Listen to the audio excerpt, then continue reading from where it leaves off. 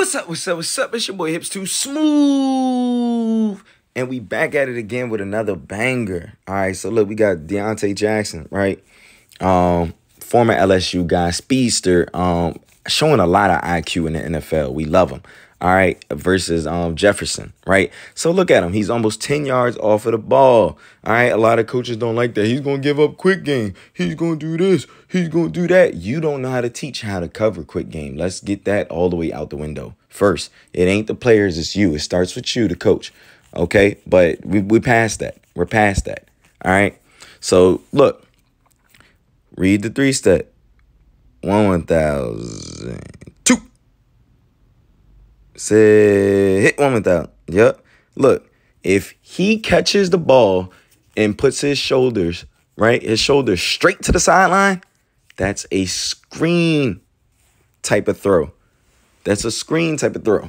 And you need to work on that drill too if you like to play your corners off, coaches. And guys, if you're working on it by yourself, you get people and you need to be able to close ground like this.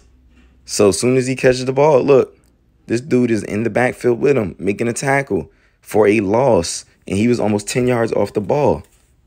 You guys need to be able to close ground and understand. Like Asante Samuel said, he did an interview on I Am Athlete. Go watch it. He was one of the best people to play off, and he knows he's teaching you guys. Guess what? This is not jumping routes. This isn't guessing. This is technique. You need to know how to teach your DBs to read the three-step and the five-step and screen game. Have them aware if you're going to play them in off, okay? You don't want to just sit back and give up screens and quick game all day, okay? So this video, that's what it's about. Look, said go 1,000. You only got 1,000 out, but them shoulders turn straight to the sideline. Most of the time when a quarterback sets his feet and sets his shoulders, he does not have enough time to come back. He does not.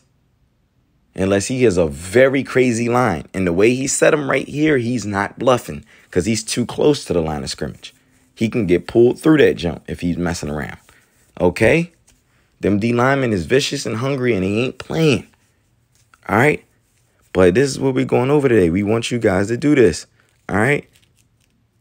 In full speed. Don't let off the gas. Make plays. Make plays. Look at this. Come on now. That's an explosive play. This is the type of stuff on your highlight tape that gets you recruited. This is the type of stuff that gets you to the NFL. All right, guys. I just wanted to show you this. Look, 1,000. Shoulders turn straight to the sideline. That means screen. Okay? Eyes to your man. Now your eyes need to go to his hips to make this tackle. And you have to keep your leverage. Because if you miss, you're going to be sitting with me on the couch. All right, go watch one of the last videos. Like, share. If this ain't for you and you already knew this, share it to somebody else. Let's go.